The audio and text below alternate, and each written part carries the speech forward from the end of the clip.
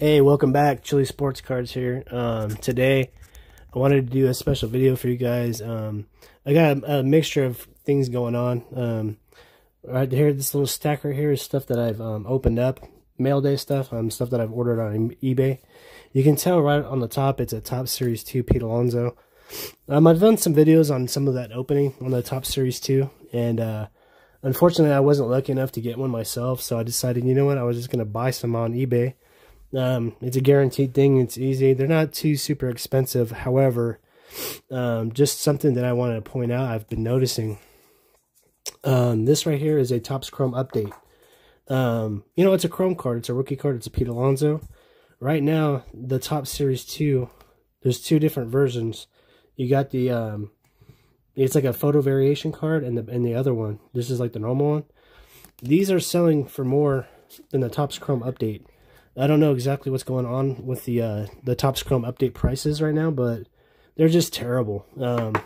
I mean, just absolutely garbage. You can buy, you know, one of these Topps Chrome update Pete Alonsos for like $1 or $2 at the most. You know, they should be selling for about anywhere from you know, $5 to $10 a piece, but they're just not. I don't know what's going on with the prices right now. They're really funny. I've noticed recently on eBay. You can get a lot of stuff real dirt cheap and stuff like that. So I just wanted to touch bases on that right now. If you're looking for a base Pete Alonso, I strongly recommend just getting the Top Series 2, or maybe even just the regular Topps update without the Chrome. So this is a Topps update, and this is the Topps update Chrome. For whatever reason, the Topps Chrome updates are just not moving right now. They're real cheap. So I mean, that's kind of cool in a way too, you know. Maybe, you know, you can come up and get a bunch of those real cheap and then sell them down the line for a lot more. So I'm going to go over this little stack that I've already opened up here. Just some cards that I've ordered, cards I got good prices on, stuff you might even be like, ah, why'd you get that? But just stuff that I felt like getting. And then I got some more stuff right here that I'm going to open, stuff that I ordered. So let's go ahead and go through the list here. So I got 3 of the Topps Series 2 updates.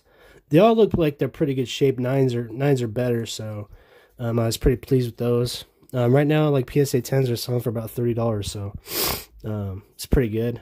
I bought some vintage cards, nothing too crazy over the top, just cards that I thought were pretty cool that I saw that were pretty cheap. Basically, what I did was I just went to eBay and I hit Topps and I did a search for, you know, ending soonest. And these cards didn't even have any bids on them. It's a 1975 Bob Gibson card.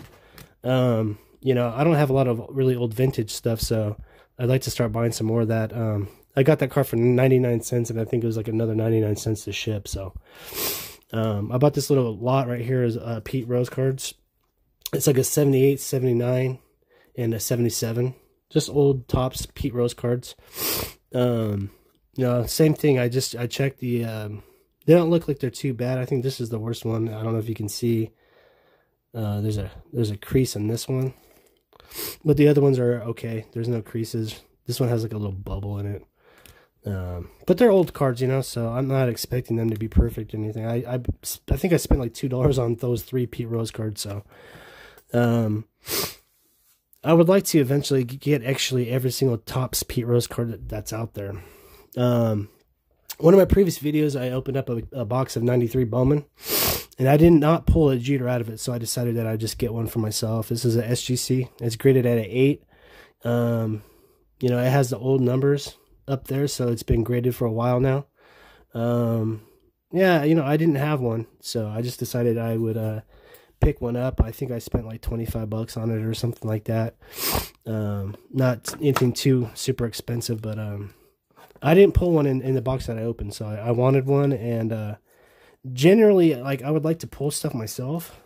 There's like a certain gratification that I get when I pull this stuff, and then if it's nice quality, then I send it in, and then I get it graded. And then if I don't want to keep it, you know, I'll sell it once I get it back from the grading companies. And there's a certain satisfaction in it for me. If I can make a few bucks and have fun doing that, then that's what I like about the hobby. You know, I like to do stuff like that. It's something that I feel like, you know, I put, you know, out there. You know, I opened it and I sent it in, and it got a good grade, and then I turned around and sold it and made some money, and I had fun doing it. That's what I like to do. So cards like this one, and these Pete Roses and this Bowman right here, those are going to be for my personal collection. The Pete Alonsos I'll probably send in and get them graded, and if they grade well and I like maybe 10s, SGC 10s, whatever, I'll sell them. Maybe I'll keep them. Actually, I bought two of that one.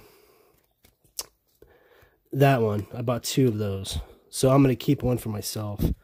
That's how I do it. I usually like to try to buy more than one, and then keep one for myself, because I do collect also. I'm not just a flipper or somebody that's just trying to make money. I do have a personal collection as well. So I'm gonna go ahead and open up these these mails. I got one like this in an envelope. I don't really care for that too much, but as long as I get the card and it's a good shape, that's what matters the most. So I should probably flip these over so my address doesn't show. So anyway, I'm gonna go ahead and open this one up first. What is this one? Okay, so this is a 1995 Derek Jeter SP. It's got the silver, so it's like the parallel color, because there's red and blues, but the silver is like the parallel color. Just by judging on the back, that might be a little soft right there, but overall it's in pretty good shape. So I've been buying a lot of 94 and 95 Derek Jeter cards recently, because I think that those cards are going to go up in value a lot, because those are actually rookie cards, even though nobody really truly believes that. The cards are going to eventually go up in price. So and I'm not spending a lot of money on these cards. They're pretty cheap right now. So here goes another one right here. This is a Derek Jeter 1994 Upper Deck. It looks pretty good. It's got the electric diamond version. This is a Derek Jeter rookie card. These things are selling, I think, PSA 10s. PSA 9s are selling for around $20 to $40. And it looks pretty good. The corners are sharp and good. I don't see anything really wrong with the surface through the plastic or anything like that. So I thought that was a pretty cool card to pick up. It's a Derek Jeter rookie card, guys, And I'm only buying these cards like maybe $5 or so, So, depending on how the pictures look on the on the internet, if they're looking good, and I could get them with a good in good shape, then yeah, I'm gonna go ahead and buy them. This was just something. This is one of those cards where it's like, well, why did you buy this, man? I only spent like $1 or $2 on this card. I used to be, when I used to collect back in the day, I used to be really big on inserts. Inserts were like the coolest thing to me. And there was a lot of really cool inserts. And I remember this one. It was like, I think maybe a 1 in 50 packs or something like that. It was a pretty rare card. I used to always want to get one of these of King Griffey Jr. and Barry Bonds. I think I've already got the Griffey, and so I didn't have the Bonds. And I seen it for a couple dollars. It doesn't look bad at all. It looks like it's in pretty good shape. So I was like, you know what? I'm just going to go ahead and pick it up.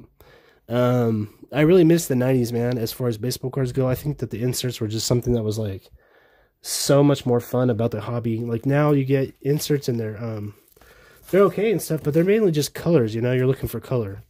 And to me, it's kind of boring, if they had a, since Topps is kind of primarily the major company out there right now that does baseball cards. Not that Panini isn't doing baseball cards as well, but, if they set aside one different type of,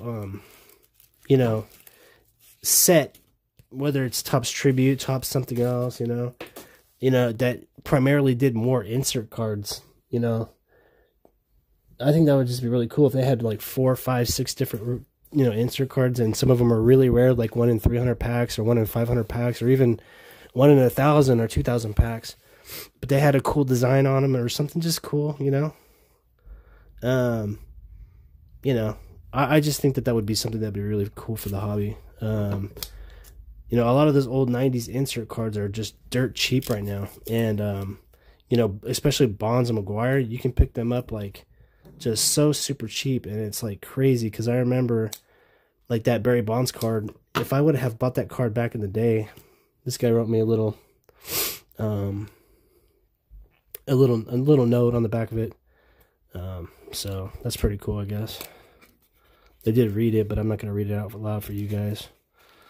I really like how he shipped the card in cardboard with the blue tape. That's how, you know, that's how you send cards right there, guys. This one was really, really awesome. I spent $10 on this card. I'm gonna save this cardboard so when I sell stuff, I'll just use it, reuse it.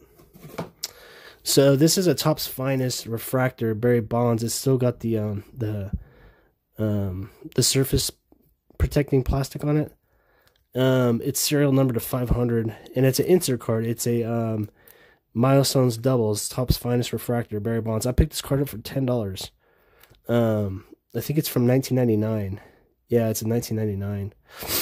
Back in the day, you know, if I was at a card shop or a card store, you know, or a card show, and I seen this card, I'm gonna guess that I would have probably spent close to $50 to $100 on this card. Serial number cards back in this time were real, like, just a real big deal. And then the insert, and then being a refractor, still having the peel on the front. The corners look really, really good on it. You know, the edges and everything look really nice. So I'm gonna probably send this in to get graded to SGC, and it's gonna be something that I just keep for myself. You know, I'm not gonna resell it or whatever. I loved Barry Bonds. There's a lot of people that don't. And you know, that's just one of those things. You know, you're gonna either like him or you're not. You know, did he cheat? You know, probably. You know, is that frowned upon? Of course. But was he the best player in baseball? Yes.